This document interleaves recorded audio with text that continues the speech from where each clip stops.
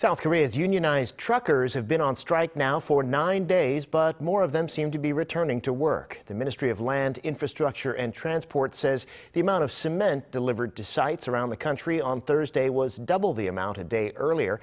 Shipments of containers also recovered to 81% of the level before the strike. This is mainly due to the executive order issued on Tuesday by the government requiring cement truck drivers to go back to work. Officials warned truckers who refused to comply without a legitimate reason that they could have their business licenses suspended, face a 3-year jail term, or be fined up to 30 million won, or roughly $23,000. So far, the government has looked into 193 companies and ordered 36 of them to resume operations.